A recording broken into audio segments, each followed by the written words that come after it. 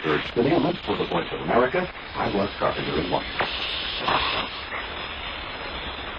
The following is a message from the State Department for U.S. citizens in Kuwait and Iraq.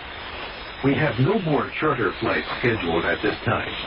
However, we will continue to assist with the travel arrangements of all U.S. citizens and their foreign-born family members who want to depart and are allowed to do so. Our embassies in Kuwait and Iraq remain open to assist American citizens. Individuals who are not allowed to depart or who have chosen to remain in Kuwait or Iraq should stay in contact with the embassy. We also remind American citizens remaining in Iraq and Kuwait to keep a low profile and exercise caution, especially adult male Americans.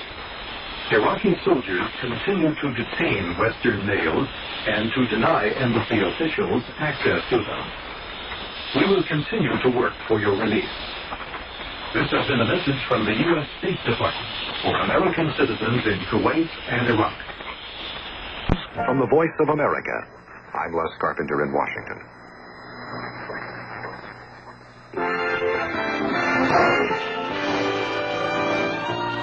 Good evening and welcome to VOA's Report to the Americas for Wednesday, November 14th. I'm Tom Crosby. We begin tonight with labor unrest across South America.